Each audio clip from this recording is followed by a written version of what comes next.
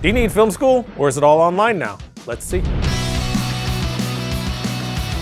Welcome to Film Riot, the show that takes mystery out of the effects and techniques, going to some of your favorite Hollywood films. I'm your host, Ryan Conley. And do I need film school to be a filmmaker is a question that I constantly get asked, and the answer is absolutely not. Some of the greatest filmmakers of all time never went, but the other question, should I go to film school or would it help, is a much more difficult one to answer and really depends on the individual. But more and more, my personal opinion leads towards film school is great for networking and making relationships that could help you in your career, and it's nice to have a certain amount of time that you fully focus on learning your craft with like-minded people, but really at the end of it, I'm not really sure that you need to go at all because there are so many downsides to it, especially the crazy amount of debt you decide to go into. Student loans are no joke, and film school is insanely expensive across the board. The good news is nowadays, almost anything that you want to know can be found online. So let's take a look at a bunch of resources that can give you an online film school without breaking the bank. First up is writing. This has been a tough one to get good info on over the years, and that's because it's not the easiest topic to approach,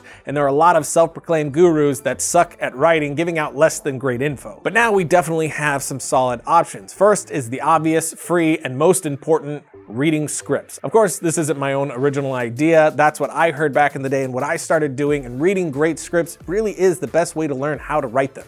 You can get a great sense of structure, pace, and of course formatting just by spending a lot of time reading them. And for that, my favorite site to go to find scripts would be simplyscripts.com. Then moving on to the more straightforward instruction side, but still free, you have the Script Notes podcast, which is one that I've been preaching for years and will continue. It is a wellspring of great information by two people who are insanely knowledgeable and still inside the Hollywood system making massive films. Then on the paid side, another thing I keep preaching is Masterclass. They have 3 worth your time. Aaron Sorkin's Masterclass, which has been the best of its type that I've ever seen. I've watched it through twice over now. It's just loaded with incredible info and 10 times better than the entire screenwriting course I had in college. The other 2 from Masterclass are from James Patterson, who's a novelist, and one that just came out from David Mamet. I haven't watched that one yet, but I'm really excited about it. David Mamet is an incredible writer. Each of these costs around $90, but compare that to the thousands it would cost for a screenwriting course from someone who isn't even doing it, and especially at those levels, and there you go. Moving away from writing into production, there's a ton of great stuff on cinematography now,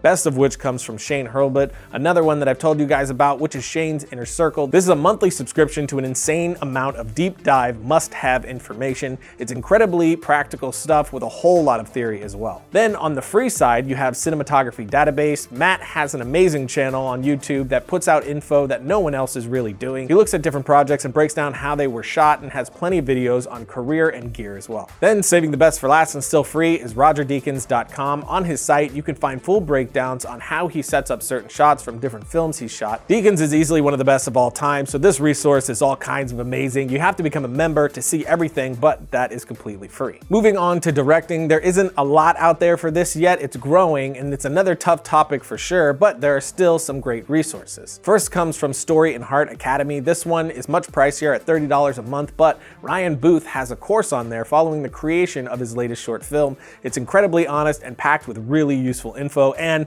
Booth is crazy talented, so that doesn't hurt either. Then staying with things you have to pay for and jumping back to Masterclass, they have 2 classes on acting, first from Kevin Spacey and the second from Dustin Hoffman. These are great acting courses, of course, but what I loved about them is what they showed from a directing side. Both men direct and direct the actors throughout, and some great techniques and ideas get fleshed out because of it. Plus, it's incredibly important to understand the actor's perspective as a director, so this class is excellent on both of those levels. You aren't getting any technical info, but what you do get for directing actors is pretty priceless. Then something that's free but not free would be director's commentaries. It always shocks me how many people don't listen to them. You basically get to watch the film with the director as they spill their guts about it, and sometimes they can be a little bit lame, but more often than not, you're getting some incredibly valuable thoughts from the artist that made it. So make sure you're grabbing your favorite films and seeing if they have director's commentaries. You're gonna be shocked at how much you learn just from sitting and listening to that. Then on the completely free side, if you aren't following David Sandberg, you absolutely should be. He started out making short films with just him and his wife in Sweden, and now is in Hollywood directing horror films like Lights Out and the coming Annabelle sequel. And more than anyone else that I've seen, he's just really honest and open with information, including his breakdowns and a recently released 20-minute look on how he prepped for Lights Out, which you can find on his Vimeo. But now we're gonna take a quick break and then get into post and other goodies. If you're a budding filmmaker, entrepreneur, innovator, domain.com is a place to go when that next idea hits you. When you buy a domain name from domain.com, you're taking the first steps in creating an identity and vision for your brand or idea. The world's top 2 premier and most recognizable domain name extensions are .com and .net, which means those are the ones that are going to help you build your brand and expand your presence online the best. Of course, domain.com is reliable, affordable, and easy to use. And to show you some love, they're giving you 25% off their already affordable prices. So when you get domain names, web hosting, and email, just use the coupon code FilmRiot at domain.com's checkout. And when you think domain names, think domain.com.